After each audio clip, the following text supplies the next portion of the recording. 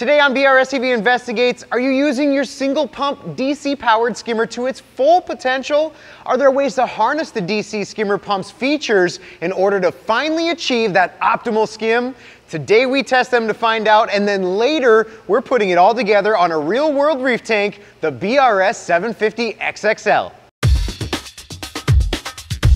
Hi, I'm Randy with this Friday's BRStv Investigates, where we put popular reefing gear, theories, and methods to the test by experimenting on our own tanks so you don't have to experiment on yours. And in today's experiment, we double down on testing DC-powered skimmers, where in the last week's test, using DC-powered recirculating skimmers, we discovered that we have the ability to control the type of skimmate foam produced, either by making it wetter or drier, by simply changing the speed of the air draw and in turn, the velocity of the air leaving the skimmer neck using the push button controls of the pump driver. However, since more reefers likely use a single pump DC protein skimmer over the recirculating design, today we thought we'd conduct a similar test using the adjustable speeds of the Skimz SN167 Monster DC skimmers to see if we could achieve the same results. What we find out today just might change the way you adjust your DC skimmer going forward. As we mentioned in previous skimmer testing videos, our skimmers are essentially foam engines,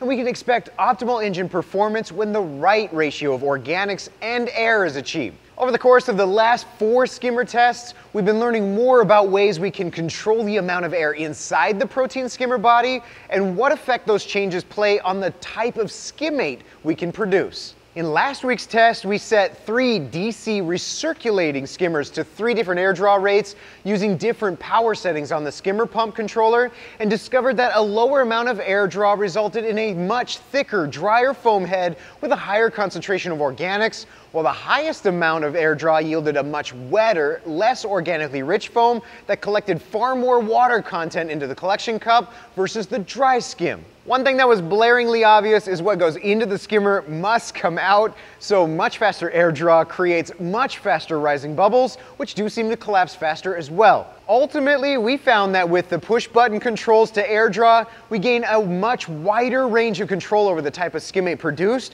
where neither more or less air was better, but rather the right amount of air tuned to your specific bio load is better. These results lead us to today's experiment, where we answer the question, does a single pump DC powered skimmer provide us with as much control and tunability as the recirculating skimmer design? Let's find out. Okay, so today's experiment is nearly identical to last week's test, except this time we're using a more common skimmer design and budget range with 3 Skimz SN167 DC single pump skimmers, where in the first test we set the pump speed of each skimmer using the DC pump controller, with test tank 1 set to the lowest speed of setting 1, test tank 2 set to the middle speed of 10, and test tank 3 maxed out with a speed setting of 20. We installed each skimmer at 9.5 inches of water, which is right at the top end of the Skimz DC skimmer's water depth recommendation from the manufacturer, and was also the depth that showed the widest range of air draw. We then adjusted the water height inside each one to equal levels, then dosed 5 mils of organics or skimmate to each tank every 10 minutes, and watched to see how the different skimmer speeds affected the type of foam produced. In a second test using the same pump speed settings and organic dosage, we actively tune the water level inside each skimmer as we dose the organics, which is more representative of how most reefers would use them at home. Remember, what we're looking for here is whether or not these single pump adjustable DC skimmer designs that only have one pump in charge of drawing in air and water will produce similar skimmate foam results like what we saw in last week's testing, where tuning the air versus the water level inside was the best method of achieving a wetter or drier skim.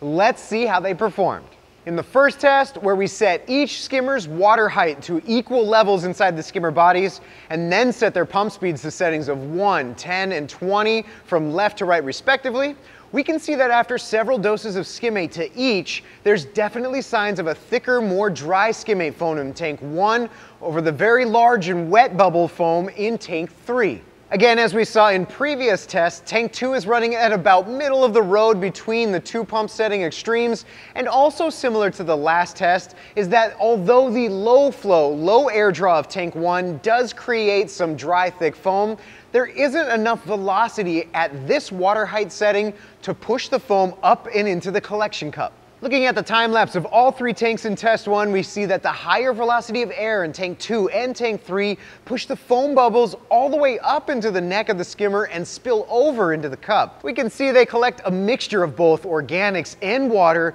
which give the skimmate a wet, light brown look to it that would also allude to it being less organically rich. Whereas in tank 1 with low airflow, by nearly the end of the test, the drier skimmate foam is able to build up enough to start raising into the neck, but without using the gate valve to actively make adjustments to the water level inside the skimmer body. At this setting, there's just not enough velocity to push that dry skimmate into the collection cup. But what happens when we do start making those active adjustments to water level inside the skimmer body? Let's find out what happens in the next test. Test 2 is next, where we repeated the same settings and dose of the organics. However, this time, rather than just monitor the foam production, we actively tuned the water level to adjust how each skimmate foam head was collected. As the test progresses, you can clearly see that we needed to raise the water level inside test tank 1 in order to get the thick, dry foam to raise up into the skimmer neck, while in test tank 3,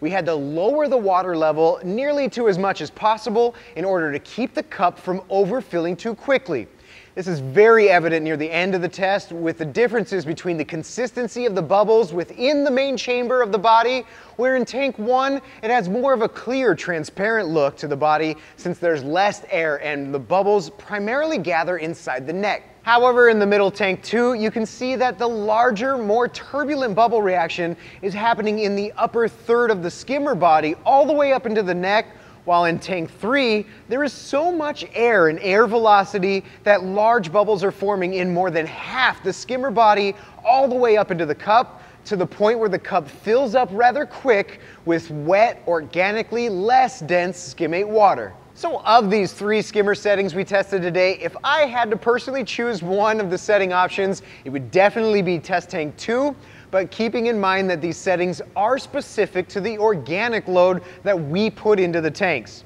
It's important to note that the adjustability of the DC pump did allow us to adjust the air to the amount of organics in this test, which is something you can do on your own tank where we all have different amounts of fish and food. So we've got one more protein skimmer performance test coming up in this BRStv Investigates series, but before we reveal what that test will look like, let's rate today's questions on the Reef Fantasy to Reef Certainty scale. As to the question of does a single pump DC powered skimmer provide us with as much control and tunability as a recirculating DC skimmer design? Although having a single pump skimmer design with an adjustable DC pump does provide us with more control over the type of skimmate foam that the skimmer produces, there are still factors like operating depth or water height in the sump that will absolutely have an effect on their performance, which needs to be accounted for when tuning, whereas with the recirculating skimmer design, the operating depth just isn't an issue, which is why I'm rating this one a 7 out of 10. The single DC pump skimmer is easier to adjust over a single AC pump skimmer, but falls short of the truly configurable option like the DC recirculating skimmer or 200 Regal EXT that we've tested. Okay, so what's in store for the next skimmer test? Well, we actually use a Reef Octopus Regal 200 EXT recirculating skimmer on our very own BRS 750 XXL. So we plan to take what we've learned about tuning the air draw rate and put it to the test on a real world tank full of fish and SPS corals. It was this very 750 XXL tank that we teamed up with Worldwide Corals to create what we feel is the only SPS reef tank setup guide you'll ever need. So if you want to achieve results like this and emulate what some of the best reefers in the industry are doing, here's the link to that.